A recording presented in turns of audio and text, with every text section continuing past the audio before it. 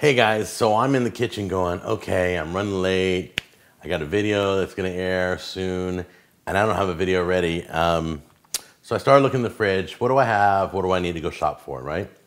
And I forgot, I have this big leftover piece of smoked pulled pork.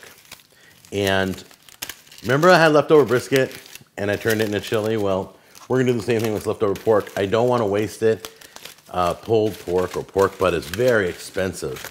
And this one's a beautiful piece. If you haven't seen that video, go watch it. It came out great. So anyway, he in there? Come here, little guy. Oh yeah, he's in there. Look at that. Is that nice? Nice and crusted on the outside. Look how perfectly smoked on the inside. Oh, it's awesome.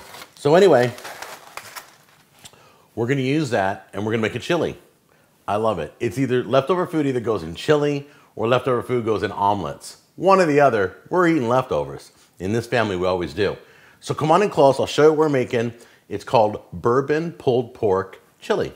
So it's a lot of stuff that you can get at any store, simple items, but there's a lot of items. That's what's great about chili. And most of this stuff you might even already have in your refrigerator. So let's run down it. Red onion, red bell pepper, jalapenos that have been diced and seeded, no seeds in it, garlic, cilantro. We got red beans or kidney beans, black beans, diced tomatoes. This is the bourbon. This is the coffee. This is the honey, a little bit of chili powder, and cayenne pepper, and cumin, salt, pepper, a little oil to saute some of the stuff before we get it going. Meet me over the stove, and I'll show you how we're gonna put it all together.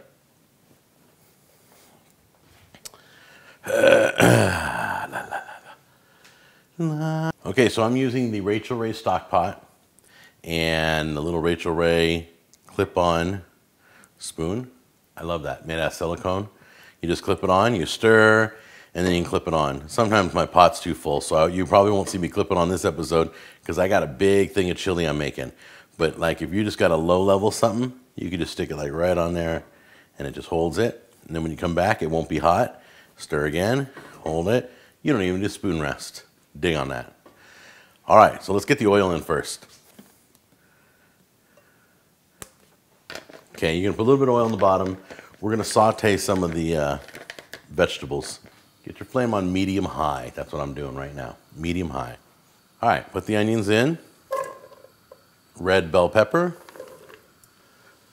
jalapenos,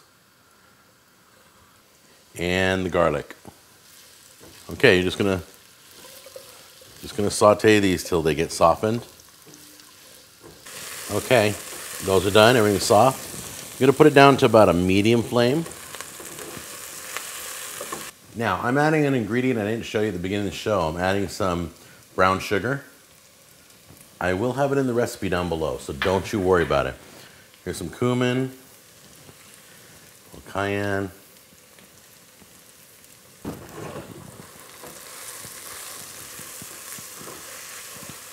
Just give that a minute or two to pop the seasoning. Time to put in some of the meat. Depends on how much you have. Kind of eyeball it. You don't want to put in too much meat because then it won't be a well-balanced chili. I got big chunks. You don't have to put in big chunks at all. You may want to dice it up nice and fine. Let's see, does that look good? Yeah, that looks good. Now I want to stir this around real quick. Get that seasoning all on the pork. Warm that pork up. Tomatoes. And I got the diced tomatoes, they have some green chili in them. You don't have to get that kind. You can get any kind of tomatoes you want. Italian tomatoes, regular diced tomatoes, any kind of tomatoes. I wanted to add the green chili, so it will be in the recipe as an option. Some black beans, some red beans. That's the coffee. Here comes the bourbon. That's when everything smells amazing in the kitchen. A little bit of honey. Cilantro. We're gonna mix it twice. First, we're gonna mix this just to incorporate everything. Give it a good heavy dose of black pepper. Salt and pepper always to your liking. Some people will wait till later on in the dish. That's fine. Here's the salt. Let's mix it all up again. I'll incorporate salt and pepper now. Okay, you see right there where the little bubbles are breaking along the perimeter? You're gonna go down to about medium to medium low, depending on your stove. You just wanna keep that going. That's called a simmer. All right, now that we got it in a simmer, we're going to let this go for 2 to 3 hours. Remember, the longer you let it simmer, the more tender that meat's gonna get. Okay, I just turned it off. I'm letting it cool now. Look at it. Look at it. It even wrinkles on top. Look at it wrinkle. Isn't that crazy? It's got like a little film on top. I'm digging this. It is, the meat's just falling apart. The beans, it's all coming together. Look at that. Is that just beautiful? Some pulled pork, some chunks of pork. You could see the green in there. Oh, it's so awesome. Okay, there you go. Bourbon, pulled pork, chili. Top with a little sour cream, little shredded cheese, and a beautiful slice of jalapeno with some Hawaiian dinner rolls. Oh, so easy, so inexpensive. Not bad at all. You guys gotta try this.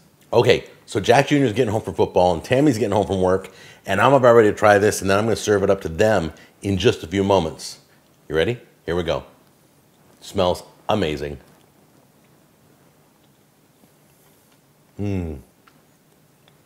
That meat just fell apart right in my mouth. So good. You're definitely gonna want to dip bread in this. Just the juice alone, the flavor in that juice, that alone's to die for. I can't explain it. You gotta make it. It wasn't bad or totally easy. If I can do it, you can do it. So make this, let me know what you think. And everybody, send in your Halloween recipes. I'm doing Halloween viewer recipes, okay? So the viewer is gonna send me recipes and I'm gonna do your videos, okay? So send me whatever you got. Just email it to the address down below and I'll see you on the next episode. Take care, bye-bye.